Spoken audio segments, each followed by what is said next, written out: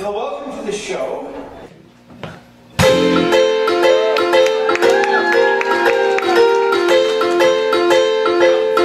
Oh, I could hide beneath the wing of a blue bird as she swings. 6 o'clock alarm would never ring, but it rings and I rise, wipe the sleep out of my eyes. A shaven razor's cold and it stings.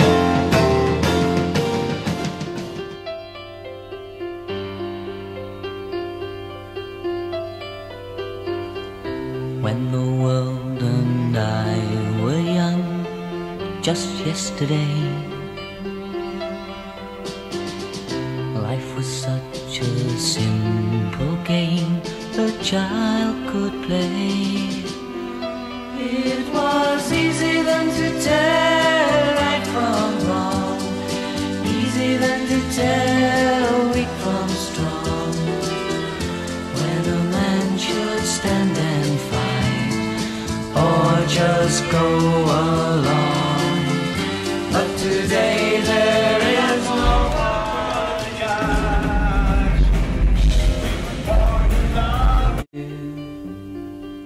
Well, I thought love was more or less a given thing. The answer seems so lived without or tasted fear. It was easy then to tell truth from lies, selling out from compromise, who to love and who to hate, foolish from the lies. But today there is no day or night, today there is no dark or light.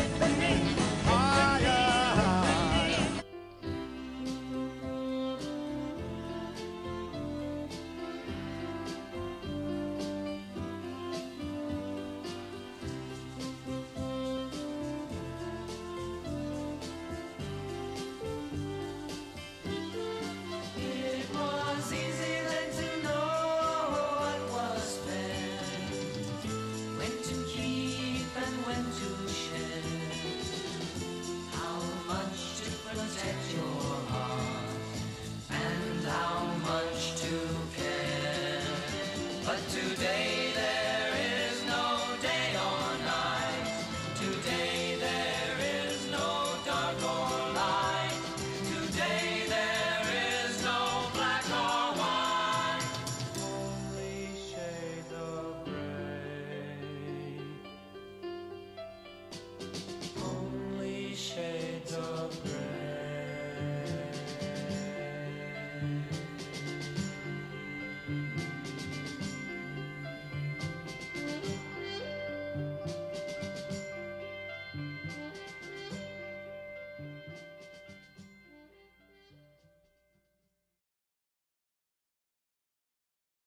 Hi, thank you for coming to the Peter Tork Memorial Monkees Convention. I'm Charles Rosenay, the producer of the show. I'm a first-generation Monkees fan. I promoted, along with Maggie McManus, the first Monkees convention where a monkey actually appeared. It was 1982, and Peter Tork was our special guest. He played with our band Monkey Mania, he signed autographs, and he actually spoke on stage. I'll never forget how eloquently he talked about John Lennon's passing at that show. I was probably closer friends with Davey, and he was a guest at one of my Beatle conventions, actually. And I've probably interviewed and taken more pictures with Mickey than any of the other guys. And I actually got to meet and hug Nez a few years ago. But it's Peter who will always have a place in my heart. He was a special guest for us in '82. He was a guest along with Davey, Mickey, Boyce, and Hart at our 1987 National Monkees Convention. He guested again at the 2013 Davy Jones Memorial Monkees Convention. But he was also my guest at a Beatles Expo in 2009, where he appeared with me on TV stations to promote the show. That was really special. He was always there for me, and I wanted to pay tribute for him as we did to Davey in 2013. But this show had to be in Connecticut, where Peter and his family lived, and he loved Connecticut. And in February, not only because it's the one-year anniversary of his passing, but also it's his birthday month. Well, we put together this very special video tribute I hope you'll enjoy, edited by my son Ian. Thanks to everyone who contributed to this video. Let's love one another, and let's make the world shine. Hello, everybody. This is Fred Velez, the author of the book A Little Bit Me, A Little Bit You, from the Monkees from a fan's perspective. I wish I could be there. I really wanted to be there, but I hope everyone is having a good time and remembering our dear Peter Tork. Peter was the very first member of the Monkees that I got to know on a personal basis. He was always very kind, very sweet to the fans, as many of you know that. I saw Peter's last concert in 2017 at Westbury. My heart is with you, and please remember Peter. Please be good to one another. Please love one another. As Peter sang in his song, For Pete's Sake, we were made to love one another, and love is understanding. God bless you all, and blessings. Peace. Today we're celebrating Peter Tork, and we're in the hills above Hollywood with Valerie, who was in several dozen episodes of the Monkees, starting with the pilot, and that is where you first met Peter Tork. Yes, it is. I met Peter Tork on the pilot, and I met all of the boys on the pilot, and it was a kind of a different show in that day and age. I think it paved the road for television. And we all became very, very good friends.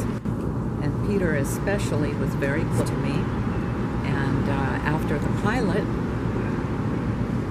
he didn't really have a place to stay. So I called my roommate and I said, would you mind if I bring this actor home and he could stay with us a while? And she said, sure. And so I brought Peter home. And I noticed that he didn't have his banjo. And I said, Peter, where's your banjo? And he said, oh, it was hard times and he had to hawk it. He had to pawn it. And so I said, well, we can't have that. So I took him to the pawn shop. We got the banjo out. And he sang and he played for us. And we laughed together, we ate together, we really had a lot of fun. And heart aches at the loss. So, God bless you, Peter. God bless you. Hello there, Monkey fans. I'm Liberty DeVito, and I hope you're having a great time at the Peter Tork tribute. I've always been a fan of the Monkees, as you can see by the albums that I have behind me. These are the original vinyls that I bought when the Monkees were popular. I was a kid. Yes, but I do have a favorite monkey picture, and this is it right here. See that picture down there? The lady in that picture is my wife, Anna. Anna used to work for the Monkees. She said they were great guys and they were a lot of fun. I'm a little jealous of Peter in this picture, but hey, I've learned to get over it. Anyway, you guys have a good time, and I hope to see you soon. Here's to Peter Tork and the Monkees. Ciao. Since this one hit a little harder than I thought it would when he passed last year, I am very grateful of having known him for many years, for knowing how much he loved his work, his passions, his fans, and how someone who was able to pick himself up when he was down after leaving the Monkees in 1968 and lived his life the way he wanted. My fondest memory of Peter was while interviewing him for my book, A Manufactured Image. We chatted about his many songs he had recorded while in the group. A lot was unreleased at the time. His reaction when I presented him with a tape of his unreleased material from the acetates that I had obtained at the time was priceless. It was the look of a child getting a special gift for Christmas that they thought they never would. I was quite pleased how things did turn out for him during the 80s reunion, and he was able to get a second chance of enjoying his music again. So I say, Peter, it was an honor to know you, and we as fans and will always have you in our heart. You meant a lot to us, and will continue to do so thanks to your music, the shows, the concerts, and of course the fans. Thank you. Hi, all you monkey friends. How are ya? We both have something in common. We both love Carole King, and she wrote some fabulous music for us both. Love ya. Hello, Fred Schneider from the B-52s. Hey, it's Fred of the B-52s. How is everybody doing? I just want to tell you that the Monkees were always one of my favorite bands. I especially liked the CD and album Head and the movie. And they should be in the Rock and Roll Hall of Fame, but then everyone should. But Peter Tork was a great guy. We did shows with the Monkees years ago, and he was great. They were all great. It was really exciting for us, and it's a great loss not to have them with us anymore. Peter Patterson had a pig named Porky. This pig named Porky loved pie. He loved pizza pie, pumpkin pie, pineapple pie, pizza pie, minced tarts. And Peter Patterson's pig Porky loved pie for breakfast, pie for lunch, pie in the afternoon, and pie before he went to bed. Peter Patterson's pig Porky ate so much pie that do you know what he did? He popped. Hi everyone. It's an honor for me to be here tonight as we remember my good friend Peter Tork and celebrate his life, his music, and my dear friend. I will always remember Peter for his music, for the fun he gave all of us, and also tonight we will be remembering my dear friend Davy Jones. And it's a very special year since it is leap year, and it's the year that Davy was kissed by an angel and left this planet on my birthday, which is leap year. I'm a leap year baby. So I remember both of them today with much love, and it's a great loss for all of us. And I remember all of the Monkees really, and I'm so grateful for their having sung the song that my husband wrote, Daydream Believer, and making it one of the most popular songs in the world today even. And I send all my love to the family, to the friends, and to all the fans as we all remain daydream believers and live in love and remember Peter today and Davy and all of the Monkees. I send all my love. Thank you. I want to say hello to all the Monkees and their fans. We love you. Hey everybody, all you Monkee fans out there. This is Jay Siegel, the lead singer of the Tokens. I guess some of you may remember the you remember that, right? The Lion something or other. Anyway, I had the pleasure of working with the Monkees back in the I guess it was the 70s, and they actually recorded a song that I was part writer on called Laugh, and it was on the second album, More of the Monkees, and I think it sold about, I don't know, at least 4 million albums when it first came out, and it was really great working with those guys, and I hope you all have a great time. Hello, I'm Billy Hinchy of Dino, Desi, and Billy, and the Beach Boys. As some of you may know, Carl Wilson was my brother-in-law, and we lost Carl to cancer in 1998, and we started the Carl Wilson Foundation, or CWF. Well, in 2002, we did an event on the beach in Santa Monica, and what do you know, Peter showed up, and someone handed him an electric guitar, and he sang and played along with us on a lot of great songs, and we just had a blast, and we were so thankful that he was there that day, and we miss him, and we sure want to salute him today and every day. God bless you, Peter. Hi, fans and friends of Peter Tork. I'm another friend of Peter Tork's. I was his personal assistant for a time, but more than that, we were friends. He was like a brother to me. I could share so many stories with you, but I think I'll just share my beginning and my ending. So it was around 2004, and I'm sitting at a table across from Peter at Starbucks, talking about how he would speak at E.O. Smith's graduation, because he was part of the first graduating class at that high school. Funny story there in that he wanted an hour, he wanted Shoe Suede Blues to come and play at graduation, and I had to remind him that this was a graduation and it was about the kids. I didn't know then that he would be calling me a period of time later to ask me to be his assistant, and I didn't know then that it would be the beginning of a beautiful friendship. The ending was when, a few months before he passed away, and I saw him at his home, and he clearly didn't look well.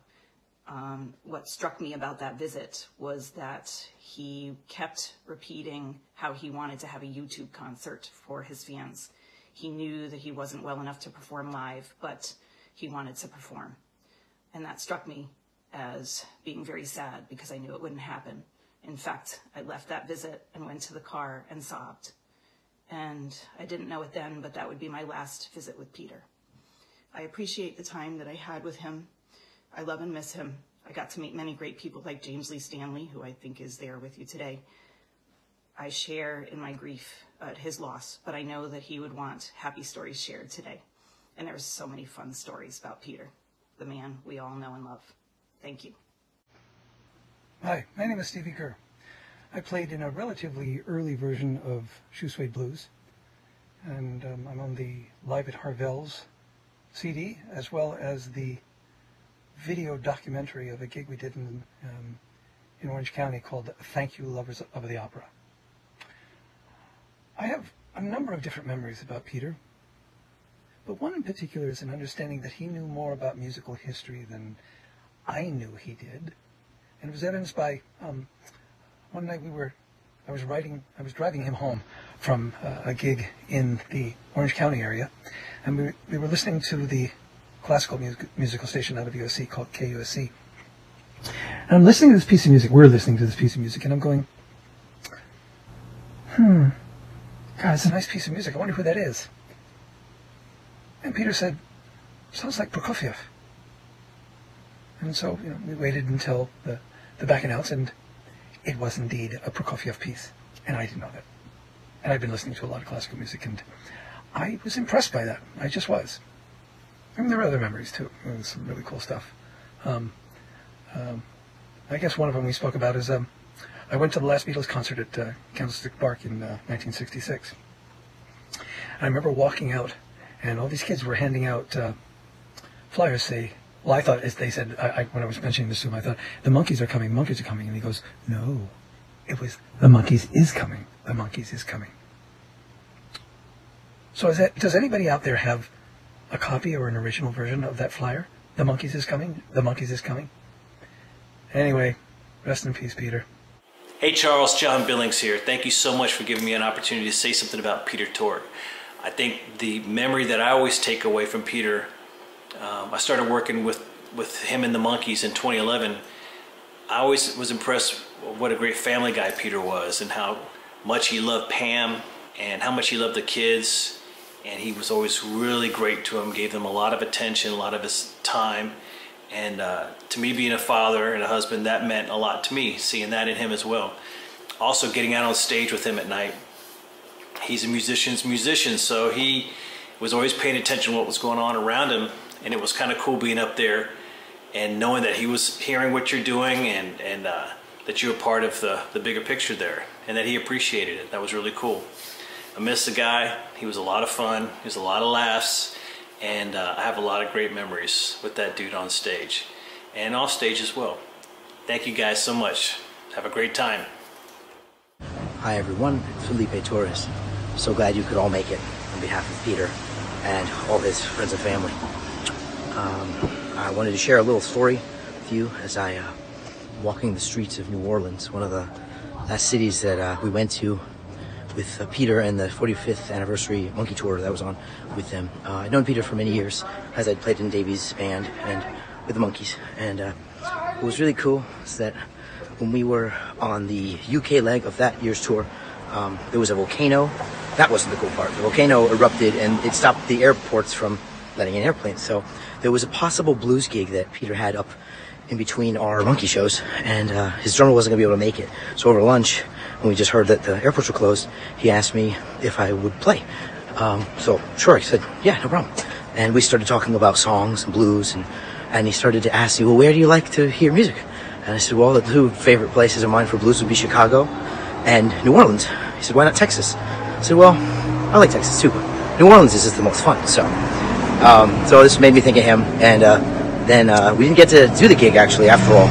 But one night on that same tour, we were both on this like double-decker tour bus, and he kind of just wanted to hang out, talk blues and rock and stuff, and it was really cool because no one else was around. It was kind of our private hang, and I think that was the beauty in Peter's soul, that he loved music endlessly, and anything about it that he could contribute, he was into that. You know, he wanted to try and did play many styles of music and wrote many styles of music, and you know, he was just into so many things, and that was really inspiring that he wanted to take the time to hang out and chat with me on that. So hope that gives you guys something to enjoy and think about, and cheers to Peter.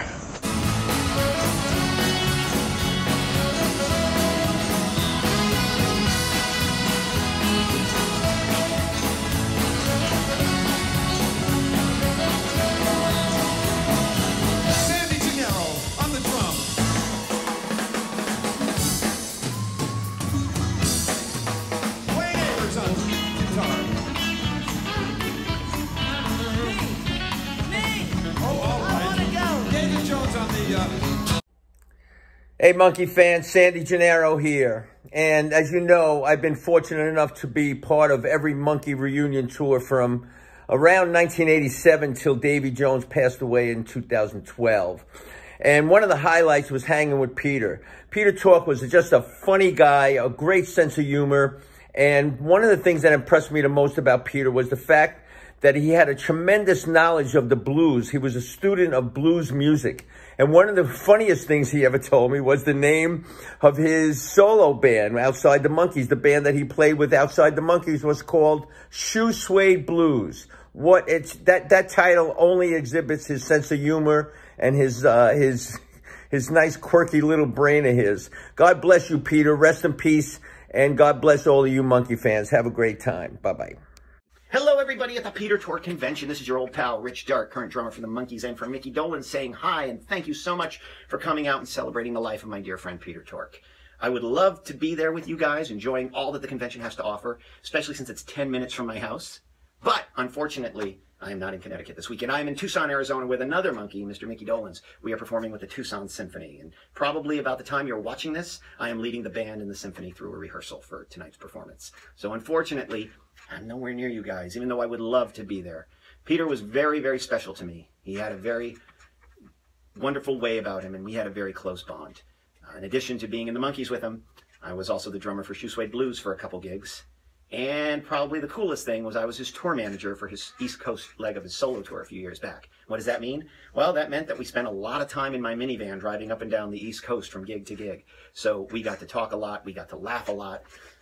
I cried a lot. No, I didn't cry at all. I had the best time, and that was probably some of the most special moments I've spent with Peter. We talked about music, we talked about life, we talked about influences, we talked about different things. It was such a great time, and I loved performing with the man. I loved everything about him. I miss him dearly. I love you all, and I look forward to seeing you soon. Hey everybody, this is Wayne Avers, guitar player and the band leader for the Monkees, and I just wanted to say hi and say how great I think it is that you all are getting together to celebrate Peter's life today at the convention. I played with Peter from 1996, the 30th anniversary tour, through the 50th anniversary tour in 2016, and I'm proud to say he was a good friend and a really great guy, and it was always great to be in a band with him.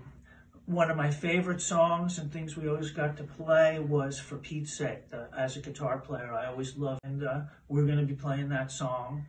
And Mickey always says a little something special about Peter before we play it.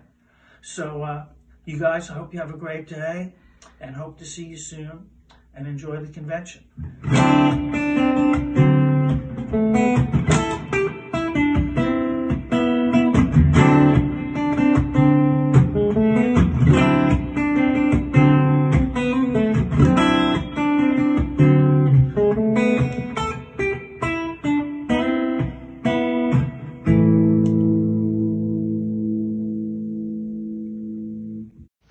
Hey everyone, Gary Puckett here. I wanted to say hello to all you Peter Tork fans as you make your way to the Monkees convention. I hope you will have an absolutely great time. I was lucky in 1986 to tour with the Monkees on their 20-year reunion tour, and Peter and I oftentimes traveled in the same vehicle. So I got to know him well, He was a good guy, and I liked him a lot. So I hope you will have a wonderful time celebrating his life. I wish I could be there with you. Until later, take care of yourselves. Have fun. Bye for now. Hi, everybody. Tommy James here. And I would just like to say thank you and how honored I am to participate in the Peter Tork Memorial Monkees Convention. And I distinctly remember the first time I ever worked with Peter and the Monkees. It was in 1967 at the peak of their career in the Atlanta, Georgia baseball stadium.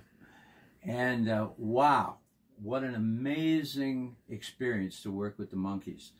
All I remember, we opened for them, and we got a nice hand. It was a lot of applause and screaming, but when the Monkees came on, it was absolutely unbelievable. I had never heard such screaming in my life. In fact, it was so intense because the ballpark was packed. I never heard anything like that in my life. And over the years, I got to know Peter. We ran into each other several times in airports. I saw him perform in a nightclub, as a matter of fact, in New Jersey. And I was also very honored to write a song for their reunion album. The album was called Pool It. It was out on Rhino in '87. And the song I wrote for them was a song called Don't Bring Me Down. And they did it, and did it great. And I just have been so honored over the years to know the members of the Monkees. And so thank you again for having me. God bless everybody. Okay. This is from Pete to Pete. Good memory, son. Always will be.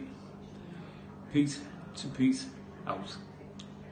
Hi everybody, it's Bobby Hart here.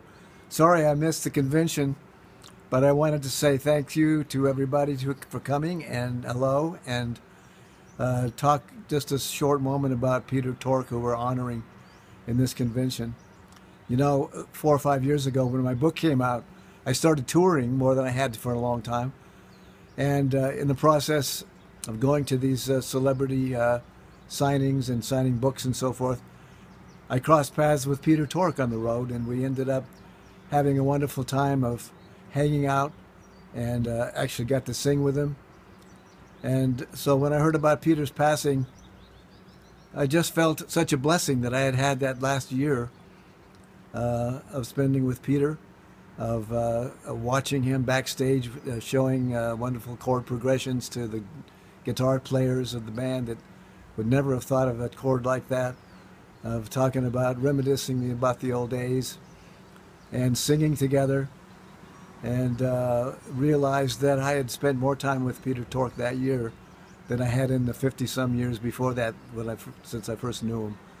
So what a blessing. He'll always be with us in his music, in his television shows, in our memories. And so just a wonderful thing to have known him, and love to you all. Hello, everybody. I really appreciate you all getting together and celebrating Peter's life.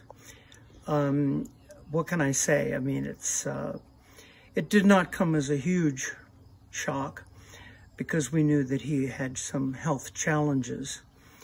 But nevertheless, when you lose a brother, and he was like a brother to me, a brother I never had. And like I say, I really appreciate you all getting together and celebrating his wonderful life and his wonderful craftsmanship, his art, his music. He was one of a kind, you know. What can I say? Hi, everybody. Welcome. I suppose that's what you say to a memorial service. So this is kind of Peter's memorial, like the one we gave for Davey. And in terms of the way I'll keep Peter in my life, because he'll be there forever, just like he will in yours, is I will remember him as infinite and eternal, which means I'll have to turn to his spiritual individuality to understand that, which I will do. That's the least I could do for him and the most I can do with him. So I'll make that effort. And in that effort will be all my gratitude and appreciation for my years of having been able to work with him. Some of them were hard times. Pete and I did not get along. We weren't playmates. We were work associates. But he was obviously a bright guy. He was obviously a dedicated musician. He was tentative a bit in our records that we made. But I have to say, he really brought Headquarters to life with his banjo introduction to, is it You Just May Be the One? That one, I think. You told me. Oh, I'm sorry, it's You Told Me, yeah. When I heard that ringing, frailed banjo over the top of my 12th string, I thought, boy, this is good. This is really, really good. It's like the first time I ever saw one of our little music videos in that silly farm sketch that we did for Papa Gene's Blues.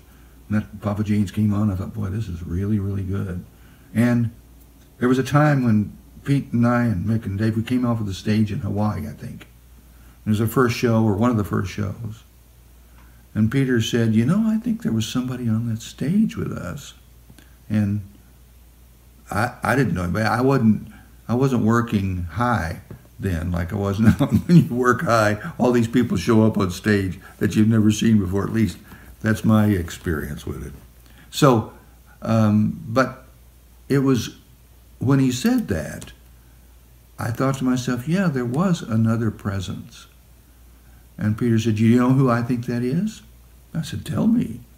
He said, I think that's the Monkees. And I thought, well, there's a moment of profundity for me. I'll take it home. So that was Pete's contribution to my time with the Monkees and my understanding of Peter. I wish him well. I know he's well. And I hope all the joy that's available pours into his life. Abkdev Gish Kulnap Christa Wikshes.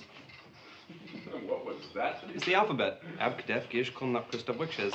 My name is Peter Tork. I was born in Washington, D.C. in 1942. I used to belong to the Monkees, and I'm a raconteur and a musicien and a bon vivant and a man about town. Peter Tork.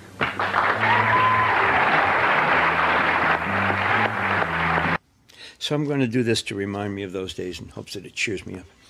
It's called Till Then, which will come as no surprise when you hear the lyric, which is just full of that line.